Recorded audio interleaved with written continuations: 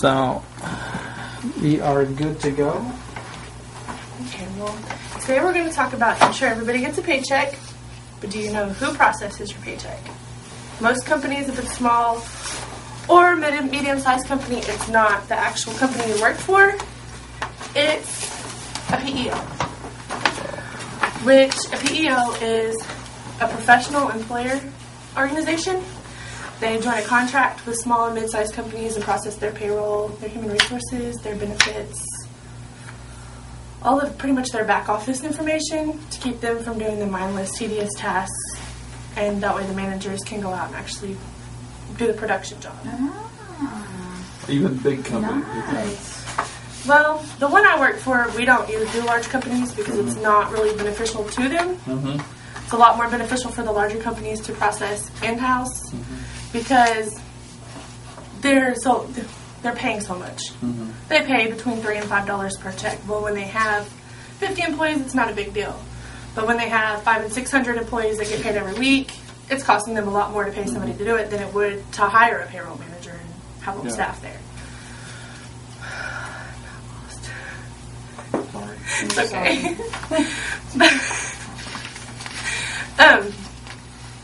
Normally, the processes we do, it's a lot more beneficial for the small companies because I personally process payroll for 56 different companies a week. Well, there's 6 people in my payroll department. So if we each have touched all these different companies, if you call with a question, somebody's going to have a good answer for it. It's not like having somebody that's inexperienced and maybe fresh out of college working for you. Yeah, they have the knowledge, but they've never done it before. So it's really beneficial that way. They're more in compliance with laws and regulations. We process all new hire paperwork, all terminations, advise them on terminating people before having a lawsuit or paying everybody unemployment because they fire everybody for no reason.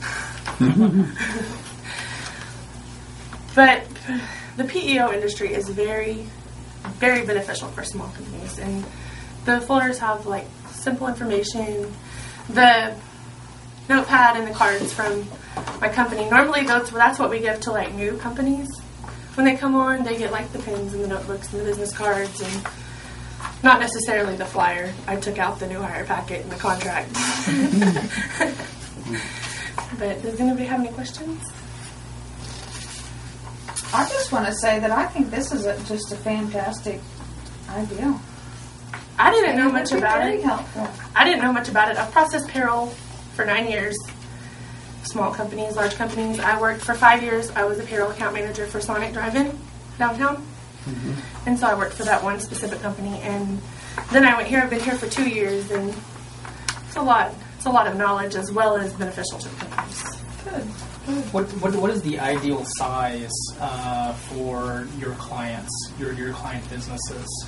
We try not to take on a client that has more than 150 to 200 people. Okay, because then the cost effectiveness. It costs them too much, but it also costs us a lot. Because then they're wanting more because they're a larger company, wanting us to provide more reports and do more documentation. So it's more costly for both parties. Okay. I'll tell you what, though, I've seen, just talking with the company I work for, and I work for a very big company, 40,000 employees around the world. And we're contracting now all our websites.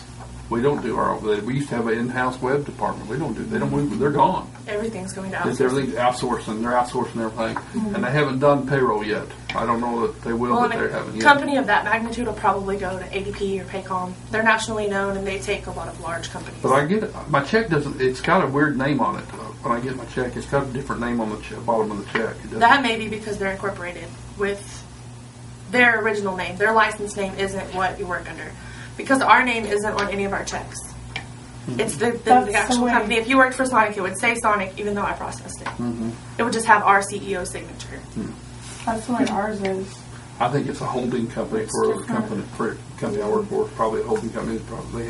They do. It's weird how they do their accounting. But, well, it is. It's just big companies like that have ways of maneuvering that, especially when you're worldwide. It's called creative accounting. Yes. Creative accounting. Well, as long as they keep making money and don't go to jail.